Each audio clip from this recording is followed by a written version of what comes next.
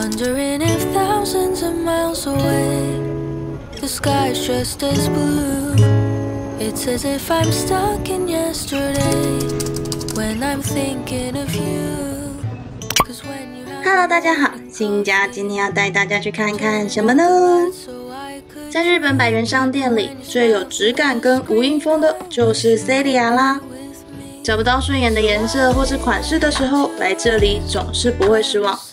里面妈妈最常逛的还有这一区光疗指甲油。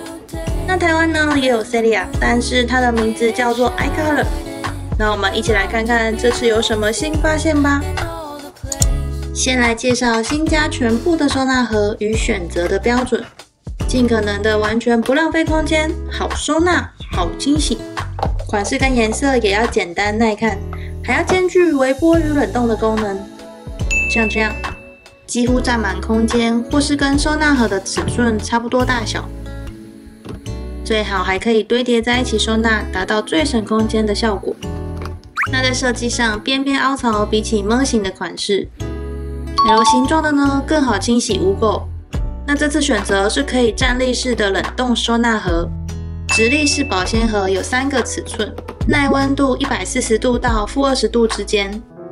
虽然呢它不能堆叠收纳有一点可惜，但是跟我们家小巧冰箱尺寸几乎吻合。像这样超市买回来调味好之后分装起来，这些调味冷冻就又可以轻松1个礼拜了。我先打扫一下冷冻库，可以直的放，横的放，这样就可以轻松拿取冰箱的盒子啦。有汤汁的要注意，说明书建议平放冷冻好再让它站立哦。那如果要分成2份或是油比较多的话呢，也可以在分装的时候把原本的保鲜膜一起包进去，这样可以省保鲜膜，盒子也比较不会油腻哦。那大家做家事的时候都有找到适合的手套吗？Seria 的手套真的是深得我心。妈妈手上戴的是基本款，洗到一半袖子很容易碰到水，建议夏天的时候再使用。超长的束口手套，耐热度60度到-30度之间。在冬天穿长袖洗碗一定会遇到的问题，袖子会很容易掉下来，弄得衣服脏兮兮的。那换上 Seria 这个系列的手套之后，就可以把衣服老老实实的扣在手肘上啦。唯一的缺点呢是没有分尺寸。妈妈平常是戴 M size 的手套，觉得她手掌的部分刚好，所以个人超级满意，会列入冬天的回购商品。像是这种粉状的包装，大家会另外把它收纳起来吗？使用不频繁的话呢，妈妈是会选择原包装直接收起来。但是缺点就是在夹链条的边边很容易卡粉，几次下来之后可能无法完全密封紧闭。开口式密封夹，耐用温度100度到-20度之间。如果包装上有夹链条，可以直接把它剪掉。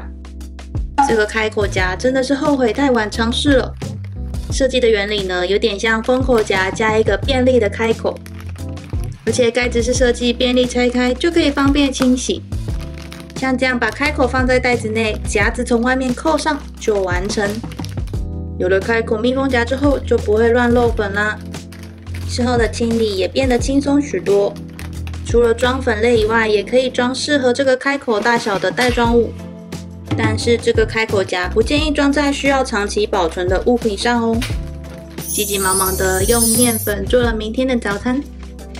原本的滤网槽实在是太长，藏污纳垢了。这边也帮他换上简单设计的滤网，3色过滤栏，适用宽度14.5公分。这边来试试铝箔纸的金属离子抗菌，把铝箔纸揉成一颗球，放在下水道盖上或是滤网上都可以哦。妈妈也是第一次尝试，不知道效果如何。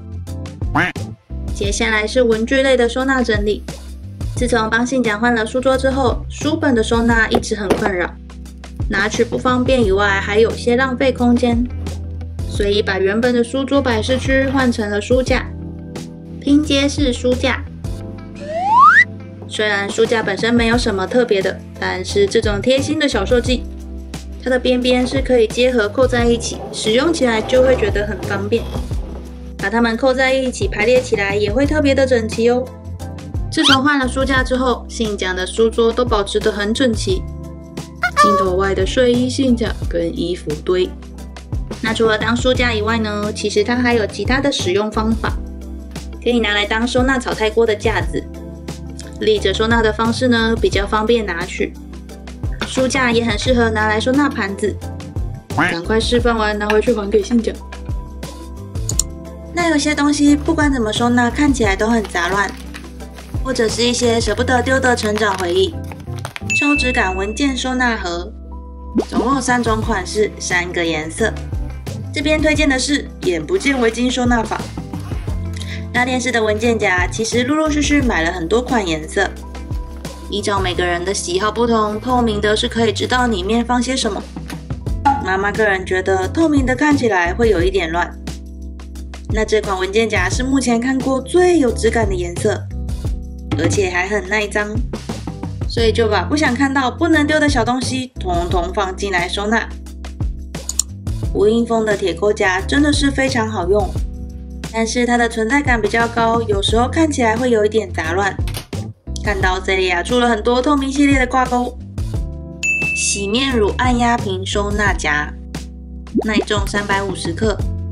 使用这一款一定要正确的推到第2扣的底部，这样才不会掉下来哦。整体看起来是不是有加分许多呢？大家猜猜看，这个是什么呢？是困扰妈妈一阵子的美妆蛋收纳架，它也可以拿来晒洗好的粉扑。擦拭好壁面之后，把它粘上，挤出空气，再把美妆蛋跟粉扑洗好放上来阴干就完成。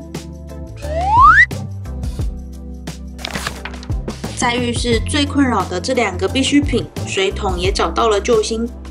洗脸盆专用挂钩，适用宽度2公分以内。把挂钩先挂在手把上，再像这样子扣上去，就可以沥干水盆啦。它有限制，边边宽度是2公分以内的洗脸盆哦。最后要推荐 Seria 的迪士尼专区，真的是超可爱，人超多，就不一一介绍了。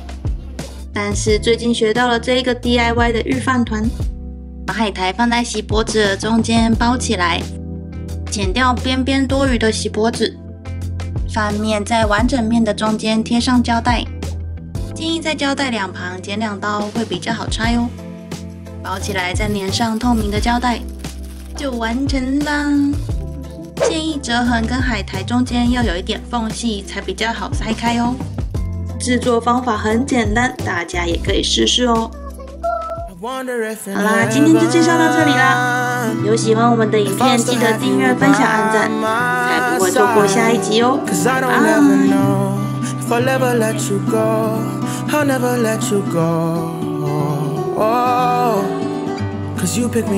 拜。